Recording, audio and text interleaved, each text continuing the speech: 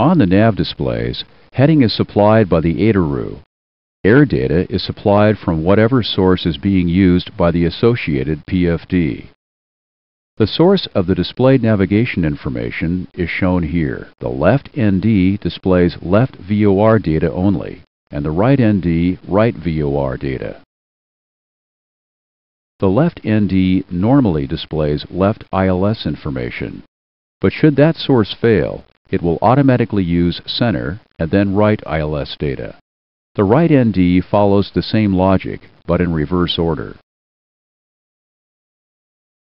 In VOR mode, the course deviation indication remains unfilled at all times. In approach, the indication and glide slope pointer fill when deviation is slightly more than 2 dots. FMC position update status shows the system being used to update the FMC position. The update source changes automatically to use the best source available. These types of updating are available.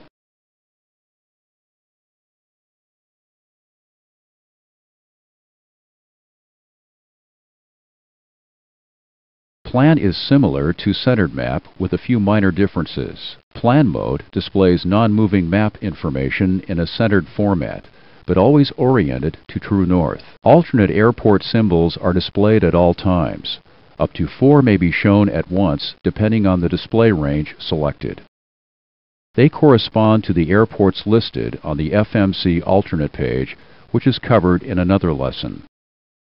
Pushing the airport key on the EFIS control panel also displays alternate airports on the map display. Present position is shown at the nose of the airplane symbol. The airplane is oriented to current true track. The waypoint at the center of the display matches the location of center on the route legs page. Next, we'll look at heading reference controls and indications.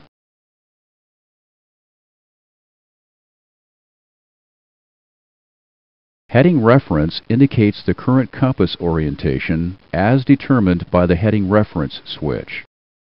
The heading reference switch is located on the left forward panel.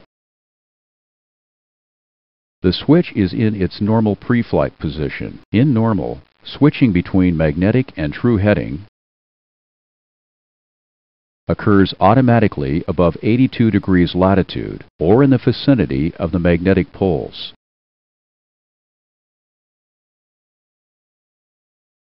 Above 70 degrees latitude, a grid heading readout is also displayed. Grid heading is calculated from true heading and longitude values. Now let's try manually selecting true heading. Push the heading reference switch.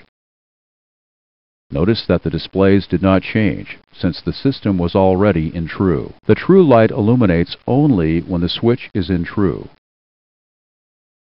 The white attention box remains in view as long as true heading is in use.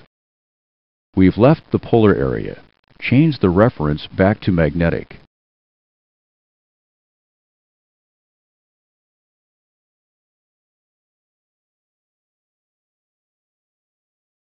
When the reference returns to magnetic, a green attention box displays for 10 seconds. AFDS operations using true heading are covered in a separate lesson.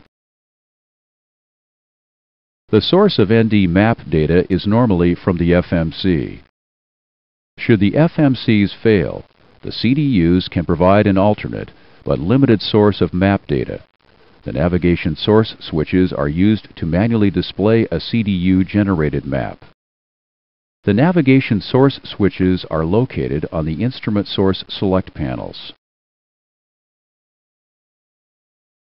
In the off position, AIMS automatically selects the active FMC as the map source for both NDs. Push the left switch.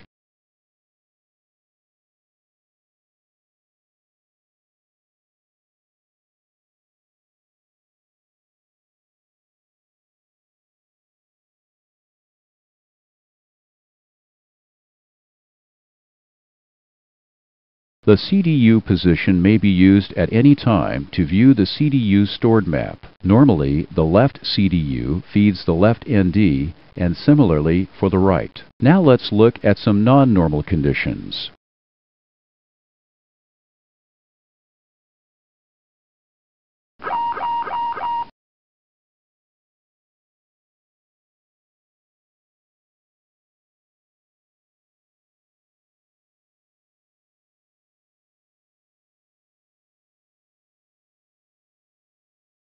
The nav ADARU inertial caution message indicates ADARU inertial navigation failure. GPS track and position data is automatically selected if not already being used. After an ADARU failure, LNAV and VNAV guidance are not available. However, heading hold and heading select may still be used to follow the FMC flight plan. Cancel the message.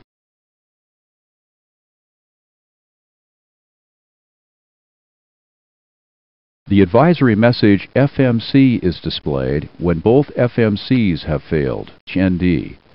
Notice you do not have to push the navigation source switches. Normally, the left CDU generates the left ND map and the right CDU the right ND map. Fails. The navigation source switch allows CDU map viewing only. It cannot be used to transfer control of FMC functions to the CDU. With FMC failures, the FMC update status is removed. Cancel the message.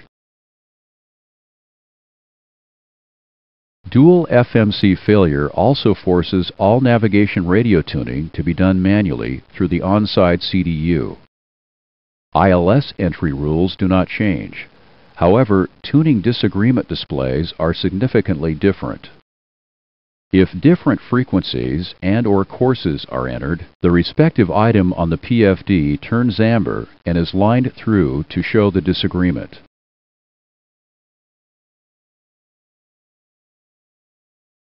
The ND for the nearest suitable alternate.